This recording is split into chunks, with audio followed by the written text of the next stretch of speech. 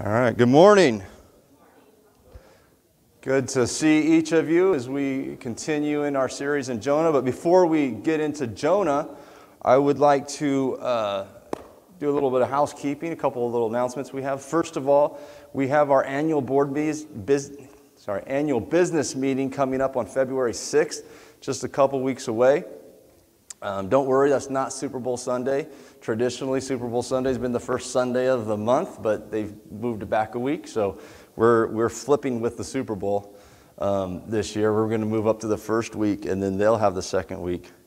Made sure the NFL commissioner passed off on that, but we're all good. So anyways, just keep that in mind. It's going to be like last year, doing a little bit different during this season. Our service is going to act as the business meeting. We'll have a normal service. My message will be the morning message as well as the devotion, and then we'll go right into business. We don't have a whole lot to cover, so it shouldn't be a forever long meeting. But we encourage you to be here, especially if you're an official member of the church. If you're not an official voting member, we would love for you to be here, participate, hear the report of what happened last year and what's going on. We have some good stuff to report in a time that's been very difficult. Obviously, our numbers have been down, but finances have been really good. God's been faithful, and we want to celebrate that, and we'll get to talk about that and look at it in a little bit more detail of what's gone on in the last year. So we will be doing that. So that's your first official notice of that. And then the second announcement is Wednesday night. We are going to start back up Wednesday night Bible study. It's going to be a little bit different as well this next several weeks. We're going to meet back in here, and we're going to have more of a short devotion, and then we're going to spend time praying together. Praying is just one of the most important things we can do as individuals, but also as a church body. And it's been a while since we just had kind of prayer-type meetings together and just met together to pray. I don't know exactly what some of it might be guided, some of it might be just, let's just be here together praying, but I'm going to do a little bit of teaching on praying before we do that. If you're going, I don't really know how to pray, I don't like to pray, I want to encourage you to be here for that time, because first I'm going to kind of try to teach a little bit about how praying, and why we pray, and how to pray. But there's something with praying with other people, and especially as others will lead in prayer and pray out loud, you hear them pray, and you kind of hear a model of prayer, and you can learn from others and how to pray. And I know that was a valuable experience for me when I was a youth. My youth pastor had me come down to his office when I felt called into ministry, and at that time specifically youth ministry. And he would say, come to my office, and every Tuesday I'd come to his office and help him and do stuff. And he was teaching ministry, but part of it, he always said, let's go to the prayer chapel and pray. That was a valuable experience to be around others and pray and stuff. So I encourage you, if you're like, I'd like to pray, but I don't really know how, and come and let's learn from each other and pray for one another, and I think it'll be a good time. So we're going to jump back into the book of Jonah now. If you have your Bibles, you can turn to Jonah chapter 2. That's when we're going to read that full chapter just in a second. But as you're turning, just quickly, last week what we talked about was Jonah running. Right? That was the message title, Jonah runs. Jonah had a call from God. God spoke to him, was calling him to do something, to act a certain way, to do a certain thing. And that was to go to Nineveh and tell the Ninevites, hey, you guys are blowing it. And if you don't straighten up, you're going to die. Right? It's going to be bad for you, basically, in a nutshell. And Jonah says, I don't like those people. They don't deserve it. They're so horrible. They don't deserve your love, grace. So I'm going to completely run the other direction. And we found out as he ran from God, things got worse for him. And not just for him, it got worse for everyone around him. All the sailors on the ship were scared for their life because the storm that God sent to get Jonah's attention impacted them. And eventually he says, throw me off and it'll be okay. And that's where our story ended last week. We talked about, and that then we talked about, we don't want to run from God. Whether if we don't know him and he's knocking on our door and he wants to be part of our life and he wants us to change, we don't want to run from him. Because he'll keep knocking on your door, and sometimes his knocks cause storms. And then secondly, if we are already embraced him and following him, like Jonah was, Sometimes he's going to ask us to do some things. Change behavior, act different, do something for someone, tell someone about him, spread his, whatever it might be, teach a Sunday school class, get involved in worship, whatever it is. And we go, oh, I don't really want to do that. I don't want to do that. I don't have time. And we come up with excuses, and we're running from God. Even though we are in relationship with him, we can still run from him. And that's not what he wants. He wants all of us. And so that's what happened. And for Jonah, though the storm goes away, life does not get better for Jonah. Jonah finds himself in the belly of a well. And we talked about that well and some of the theories about the well last week, which does not matter to the story what the well was. What matters to the story is what was going on in Jonah's life that got him there. But if you're interested in some of the thoughts on the well and what I have come to believe the well was, you can watch it on YouTube from last week's message. With that, let's read chapter 1. So now Jonah's in that well, right? From inside the fish, Jonah prayed to the Lord his God. He said, in my distress I called to the Lord, and he answered me.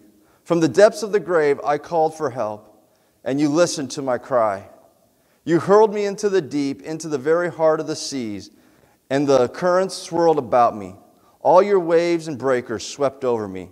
I said, I have been banished from your sight, yet I will look again toward your holy temple. The engulfing waters threatened me. The deeps surround me. Seaweed was wrapped around my head. To the roots of the mountains I sank down. The earth beneath barred me in forever. But you brought my life up from the pit, O Lord my God. When my life was ebbing away, I remembered you, Lord, and to your holy temple. Those who cling to worthless idols forfeit the grace that could be theirs. But with a song of thanksgiving will sacrifice to you. What I have vowed, I will make good.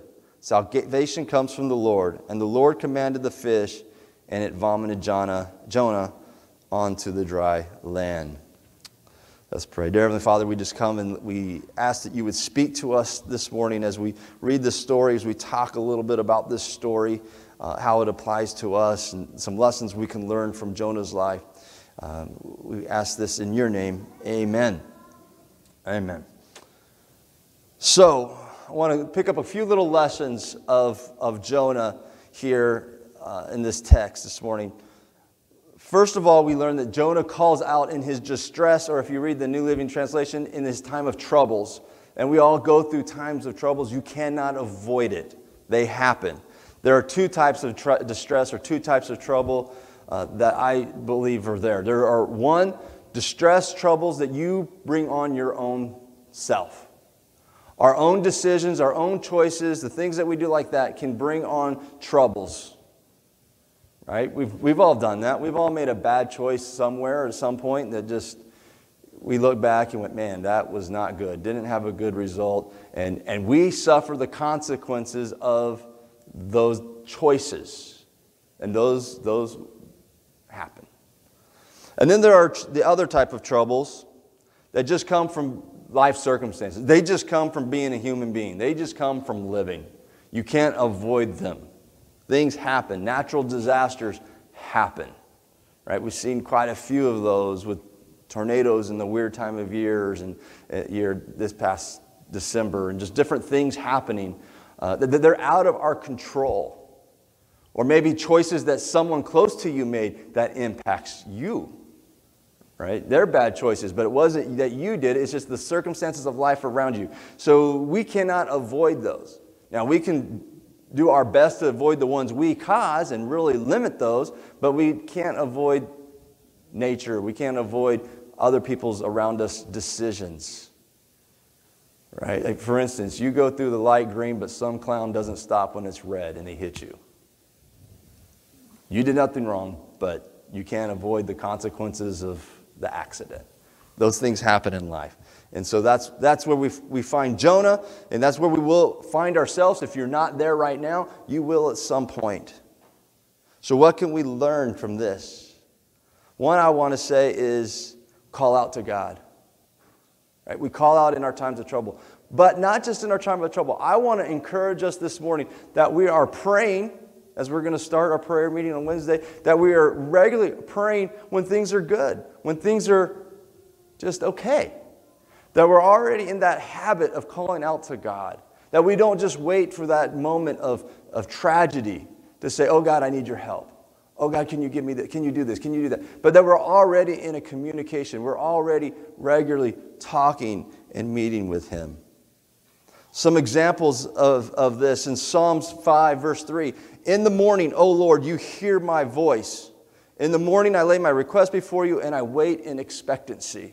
So this idea, the psalmist is saying, in the morning, I'm talking to God in the morning. When we get up, that we're talking to God. Now, I'm not necessarily saying that every morning you got to get up and spend an hour on your knees every morning. I'm not saying that as we talk about different times throughout the day, that every evening, but I think that we are talking to Him. We're communicating to Him. We're in that conversation as we're getting ready for work. Now, it's important that we find times to hit our knees or our chair or that quiet spot, however is comfortable for you. We talked about ways of worshiping not long ago, all these different postures, but that also applies to time of prayer. There's not a secret thing about being on your knees, but it's not a bad thing to do. But that we're regular, each morning we check in. Hey, thanks for giving me another day, Lord. Help me through this day. Guide me through this day. Help me make those right choices this day. But that we're regularly talking to Him. In Daniel 6, 10 through 11. Now when Daniel learned that the decrees had been published, he went home to his upstairs room where the windows opened towards Jerusalem. 3 times a day he got down on his knees and prayed, giving thanks to his God, just as he had done before. So this is a time that Daniel is in distress, right? They've made a decree, you got to bow down to this thing, you got to honor the king, you get whatever, or get thrown to the lions. And Daniel's like, you know what? I prayed 3 times a day before that. I'm going to continue to pray 3 times a day. He was already calling out to God. He already had that relationship. He already had his communication line intact. And then a third example from 1 Thessalonians 5, verses 16 through 18. Be joyful always. Pray continually. Verse 17. Pray continually. That's the big one. Give thanks in all circumstances, for this is God's will for you in Christ Jesus. So, hey, we need to live life with joyfulness. We need to be life talking with God continually. And if Paul is going to instruct us to pray continually, he obviously can't mean you need to continually be on your knees, because that wouldn't be productive. He also talks about making sure you're working with your hands and not being idle. Well, how does that go? Because we can be a prayerful attitude. We can have God in our mind as we're going through our activities, as we're doing housework, as we're doing homework, as we're doing work for our employer. We have these different things. We are continually in communication with God. In the good and in the bad, in all circumstances, we're continually talking to God. I was listening to a guy talk the other day, and he was talking about journaling. And this wasn't a spiritual person or a spiritual action, although a lot of people like to write down their prayers and journal and this and that. Throughout my Bible college days, professor after professor would have us. We would have to journal as part of the class, and I would do it for that. I'm not a journaler. But this particular individual was talking about journaling, and he said, I realized at one point, whenever I journaled, I only journaled in the bad times. I didn't just journal in the good days. And so he said, I realized at that point, I should journal in the good days, so in the bad days, I can go back and read what life was like, what I'm behaving, what were the choices I was making when things were going good. It could help me out of the bad. So I'm going to journal in all times. And I think there's a similar connection. If we're praying to God, if we're talking to Him, if we're already connecting with Him, it just gets easier to pray, to talk to Him, because we're already in that communication with Him. And another good thing about it, if He might help us avoid some of those bad circumstances, because in the prayer time He may warn us. You need to go right here, not left, type of thing. So that's the first thing we should learn from this. That Jonah called out, we should call out. The second thing is, when he calls out, he calls for help. Jonah wants God to rescue him, so he calls for help. Though Jonah didn't realize it, the great fish was his rescue plan. He probably wished that the storm had calmed when they threw him off. Maybe he was even hoping that. They'll throw me off, the storm will calm, and then maybe that sacrifice, that willingness, they can bring me back in.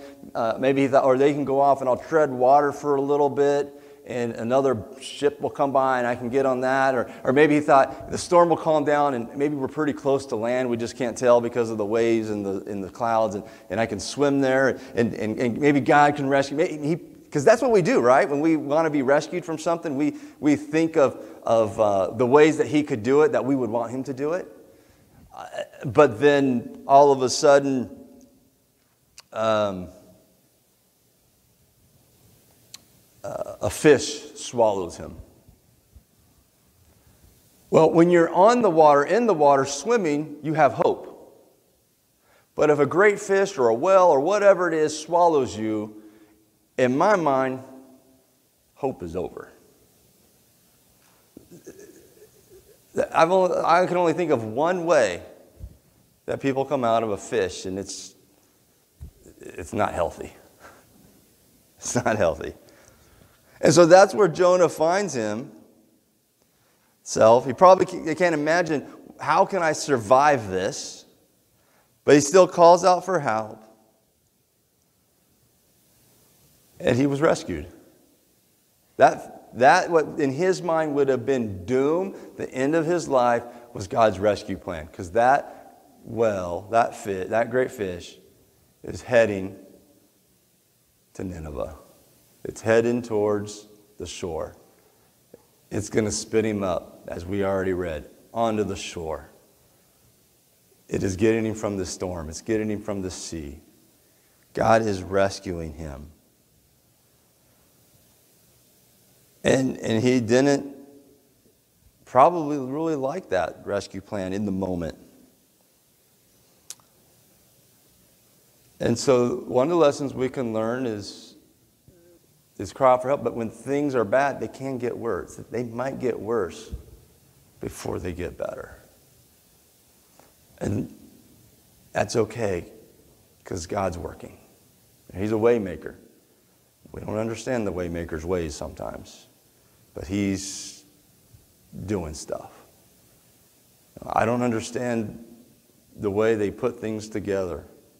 And I can sit there and watch them build something and not even see what it's going to be, but by the time they're done, it's a beautiful whatever they've created. And sometimes God's taking these parts and these things, and he's doing. And so in the midst of that, we cry out for help, and we need to receive his help.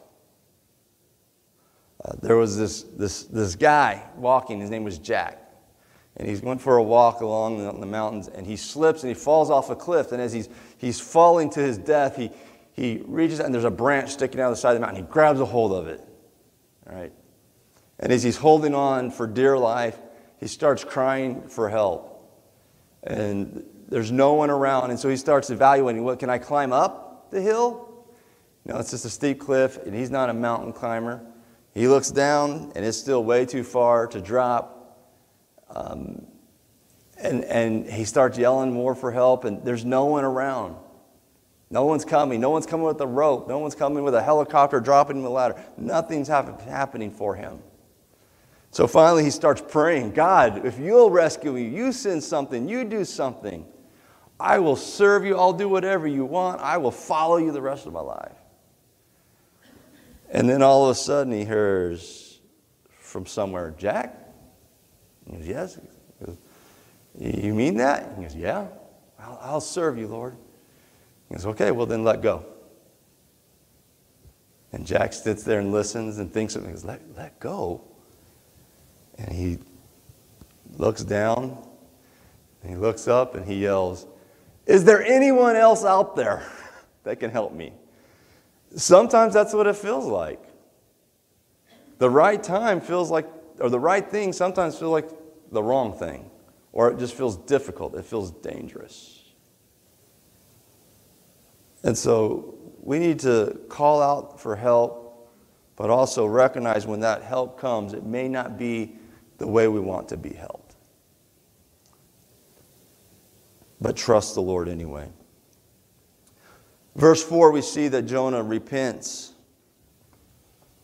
in his call. When he's calling out, he repents. He recognizes his disobedience had brought him into the situation that he was at. And he recognizes that he needs to refocus on the things of God. Verse 4 says, I said, I have been banished from your sight, yet I will look again towards your holy temple. You know, even in that passage we read about Daniel, Daniel was in exile at the time in Babylon, and he goes and he opens up the windows towards Jerusalem because he's facing the temple. He's facing God. He's looking to God. The temple is the place where God's glory is. This is where God's at. So he's facing that direction. And so Jonah's doing this thing. He's wanting to face towards the temple. He's wanting to face that direction. He's facing God. He's saying, I'm going to put my eyes back on you. I'm going to turn back to you. He's refocusing to the point of I'm going to be obedient. And at this point, it might just be in his obedience of saying, I'm sorry. Right? Which is what we're talking about here. I'm sorry. I'm in my death. It's over, but I'm going to turn myself to you. I'm sorry about those bad choices. I'm sorry I've turned my back against the Ninevites, and I'm sorry I didn't do what you said. And he's changing. We need to refocus at times too, especially if it's troubles that we've caused ourselves. We need to pause. We need to do whatever it takes to get refocused, recollaborate, get our minds back on God. We need to do what we do with our computers. When our computers just start doing stupid stuff and doesn't work, what do? We shut them off and reboot them. Sometimes we need to shut down from everything else we're doing and just focus on God and get recharged, reconnected. That's why going on retreats and to camps and things like that can be so great for us, because you kind of break away from your regular routine and you focus on God. And you get that mountain experience of whatever. And it's not that you went to the mountain or to camp. It's the fact that I think you've rebooted, you've refocused. And that's just a good thing to do, not just in the midst of bad times. But we need to be regularly rebooting ourselves, thinking and praying and reading His Word and studying and evaluating where we're at, the choices we're making, the things that we're doing, and whatever. And just, is this the right direction? Am I headed right? I need to reboot and make sure I'm lined up with God. So I'll encourage us that we would find that place it's not always repenting, it's just sometimes just reconnecting. You know, we get that same way with our friends, our spouses, maybe even with our own kids, where we're just not connecting the way we normally do. And what you got to do really is just put things aside, sit down and talk, go on a date night, go on a daddy-daughter or dad-son hangout day, and just reconnect, or just, hey, get together with your buddies and go do something that's whatever, and then things kind of reconnect. But we can get out of sync with one another. And our relationship with God is the same way. And we just need to do the things that can help us reconnect and reboot with God. Next is Jonah commits to sacrifice in 8 and 9. I'm going to read those verses again. Those who cling to worthless idols forfeit the grace that could be theirs. I'm going to change that a little bit. Those who cling to their own selfish desires. Those who cling to doing things their own way. Things that when we do that, we begin to forfeit the grace. God's free gift to us of love and mercy, His forgiveness of our sins can be taken away here, be forfeited. Forfeit doesn't mean taken away, right? Forfeit means we give up. I give it back to you. That's what happens in sports. If you forfeit a game, it's because we've decided we can't win, we're not going to win, we don't have enough players, so we're not going to play. You get to have the victory.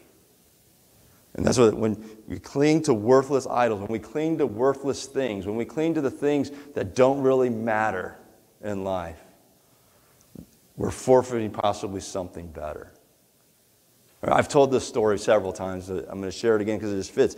There's this little girl. She's at the grocery store with her mom, and they go by the little toy. They don't even have toy sections in grocery stores anymore. I remember when I was a kid, but she found this little plastic pearl necklace, and she loved this pearl necklace, and she wore it, and she would wear it all the time. All the time she would wear it. And then when she got a little older, her dad decided, you know what? I'm going to buy her real pearls. And so he buys her real pearls, and he has them in their little jewel bag, and he has them in his pocket. And each night he would go and talk with her, read her story, and say their goodnight prayers. And then once he got these pearls, at the end of that time each evening, he would ask her, can I have your necklace? Oh, no, Daddy, I love my necklace. It's my favorite thing, Daddy. If you can have anything else, but not my necklace. He goes, okay. And so he would leave. And this goes on for several nights.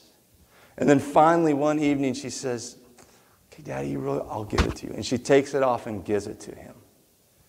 And once she gives it to him, he reaches down in his pocket and he pulls out the real pearls and he puts them on her neck. See, the whole time that she was focusing and holding on the imitation, she was forfeiting having the real thing. And we do that with God sometimes. He's offering His love, His grace. He's asking us to live and repent and turn and live our life differently, which is always for our own benefit. But He wants us to live differently. He wants us to do differently. He wants us to do things that stretches us, that challenges us. He wants us to share with other people. He wants us to do these things that scares us and makes us want to run like Jonah. Maybe for different reasons. We want to run and tuck back in. And we're forfeiting maybe some of the wonderful blessings that comes with those obedience. And so this morning, what can we sacrifice? What do we hold on to? What are the things that just aren't quite right in our life, that maybe they're not real bad things, maybe they're just gray area things, but would just be better to let go of? Maybe they're real bad things. Maybe there's just, it's not necessarily don't get rid of this, but do less time of this and more time of this. Budgeting our time better so we have more time for God. So we have more time to call out regularly. All right? It's budgeting thing, budgeting our time. We get so busy.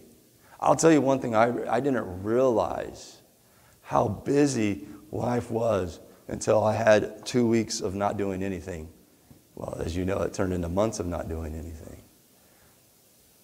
In 2020, man, when we started coming back and there started being sports again, and taking kids to school and dropping kids back at school and going to games and going to practice, I went, wow, I didn't realize how just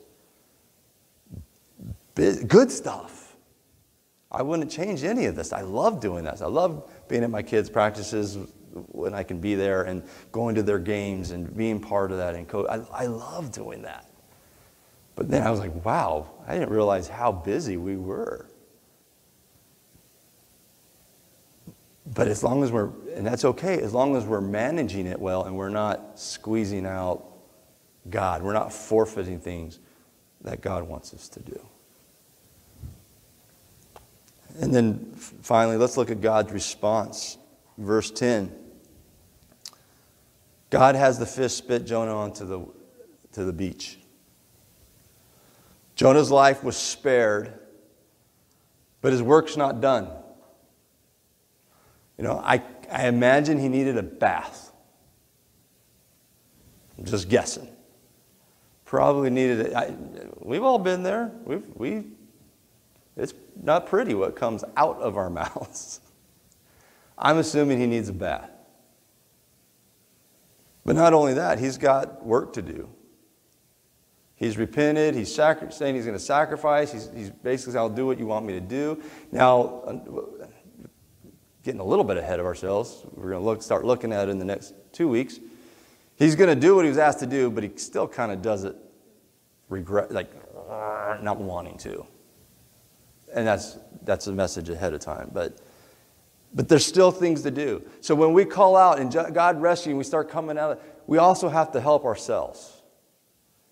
There are things that we can do, and we need to do those things, and there's things that only God can do, and we got to let God do those to get us out of the storm.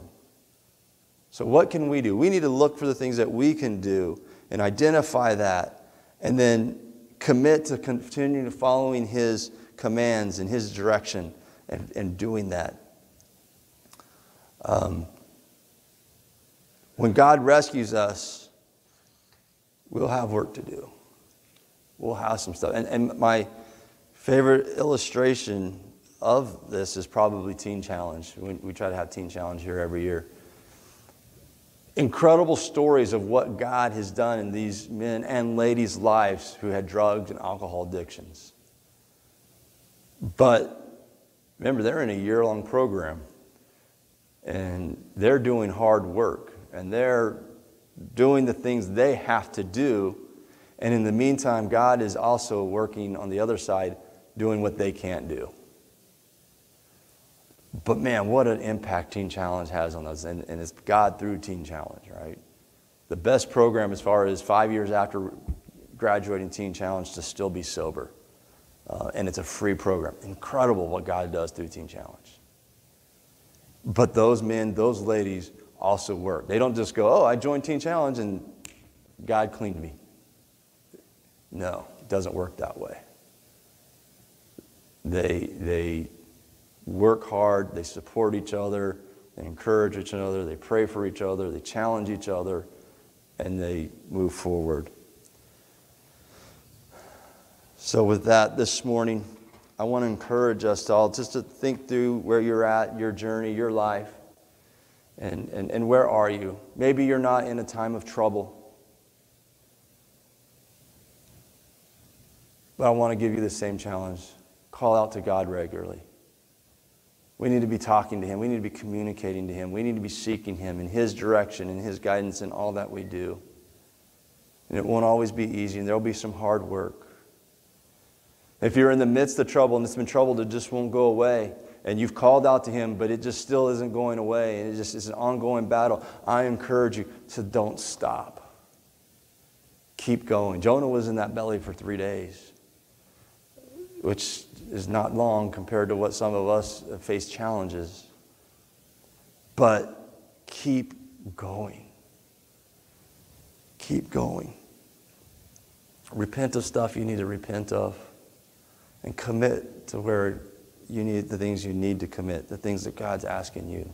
And that's different for each of us. And then a final thought this morning, if there's anybody here this morning who just like, you've been talking about this relationship and talking to God, and I don't really have that. I want to encourage you to call out to God to start that, because that's all it takes. As we read through His Word, Jesus Himself said that